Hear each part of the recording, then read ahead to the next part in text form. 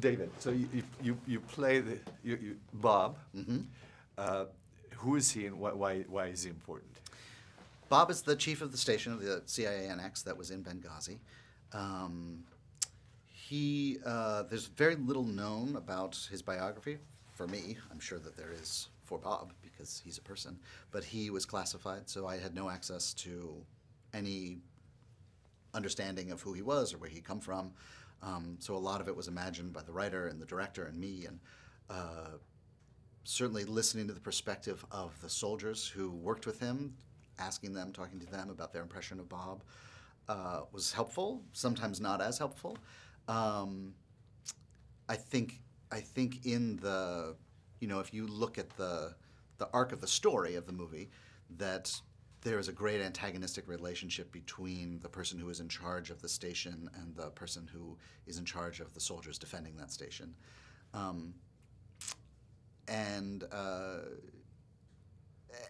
I think, one of the things that really interested me about the character and about the situation, even because I didn't know much about what had happened in the annex, and I think I'd known much more about what had happened to the consulate than at the annex, was all of these people were working for the government. They all worked for the CIA. The soldiers did, Bob did, the people, the analysts did. And they believed that they were doing their job well. They wanted to do their job well. And I think I sort of really felt a responsibility to try to embody that person, not as a two-dimensional character, not as just an antagonist or the person who's getting in the way of allowing these soldiers to do their job. But like all of us, when you are at work, sometimes there's somebody who prevents you from doing it the way you feel like you should do your job. Your editor, your producer, looks at you and is like, why are you writing? I don't like what you wrote. And you're like, I do. I like what I wrote. And they're like, well, you have to change it. And that sense of, I don't think in that situation too, if somebody is giving you criticism or preventing you from doing what you want, it isn't always bad. It isn't always just antagonistic. It's because they're trying also to do their job well. And I think ultimately you see that in Bob, because at the very end, his inclination is to stay. He wants to stay, to continue doing his job, because he felt like last night, the situation that we got in, where we've now destroyed all the intelligence we've gathered here, has gone wrong. And he wants to keep gathering intelligence. There's more work to be done.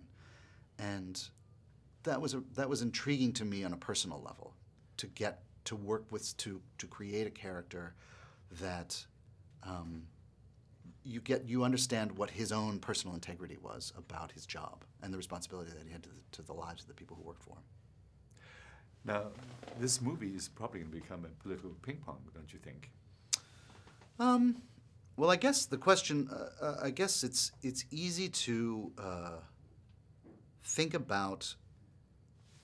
It's easy. I think one of the things when you look at the movie like this is that you have to separate two things: partisanship and political. Everything is political. You're here. You have glasses on your shirt. The shirt that you bought, where you bought it, how you live, where you live, is political, right? It's not partisan. I don't know what your politics are. I don't know what your partisan politics are. And I'm not particularly interested in the filmmakers or the writers or even the guys who were there, their partisan politics. I think the story that they're telling, because it's a fact-based story, it's a historical story, while it is not a historical document, it's not a documentary, it is something that it's too easy to conflate those two things. The political situation and a partisan reading of that political situation, I think, is a very dangerous, and it's not what movies are made for, ultimately. Not this kind of movie, certainly. This is really more a story about who those men were, their connection to their families, what they were doing there, their job.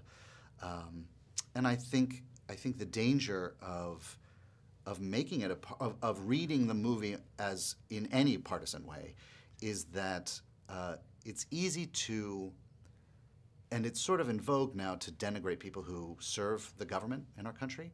All these people work for the government, and I believe that they are trying to do their job in a responsible and good way. And I think sometimes things go wrong, and sometimes it's hard to know it's hard to know what to do. But I don't think those people are irresponsible in their duties and their dedication to their job. They were all working in a place that was extremely dangerous and extremely fluid, and they were trying to figure it out.